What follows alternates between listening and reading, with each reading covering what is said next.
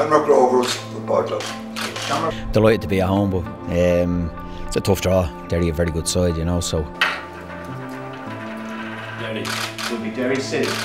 Tough draw with the Rovers and Tala, but no, I mean, at the end of the day, if you're going to win the cup, you're going to have to beat the better teams at some stage. So it's a tough draw, but we're looking forward to it. The Tala pitch will suit our style as well. I actually scored in the semi-final last year, believe it or not. You know, they're collector's items, but everyone's got to be up for it, and the crowd helps a lot.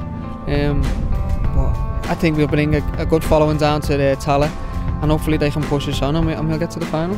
Second semi-final. Next team out with St Patrick's at Betting.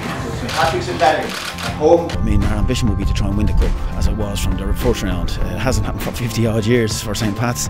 I don't know what will happen this year, but we've got another opportunity. We're in a semi-final, so we just want to make sure we perform well. If we perform on the day, hopefully we'll get a result. But as players, we've got to be professional and be professional about it. There's a good few of the lads in the dressing room that have won an FAI Cup, so if we can go out and show that experience and in the semi-final, and hopefully that'll put us through to the final and stand us in good stead.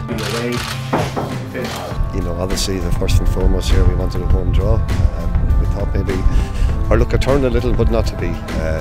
Certainly out of the draws we could have got warmer away. Pats away was the least of our choices. They're a good side, like, and obviously they're one of the top sides in the league, and I hear this is the last four, and you're obviously going to get the good teams in the last four, and as it says there, we'll look forward to it.